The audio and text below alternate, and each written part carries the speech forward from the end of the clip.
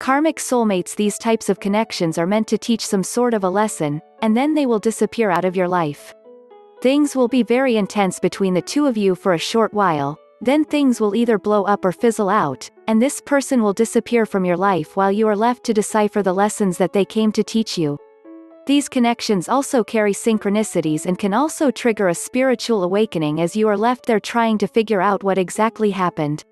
Twin flames will experience the running and chasing dynamic, however it never lasts long and it is always divinely guided and set up pre-incarnation. I have personally never seen a twin pair have zero contact for a massive amount of time, as this would defeat the whole purpose of meeting your twin. You are meant to grow alongside each other, yet also individually.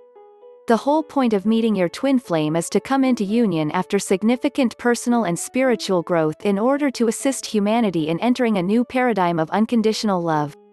The end result of meeting your twin is always the same, which is full physical union.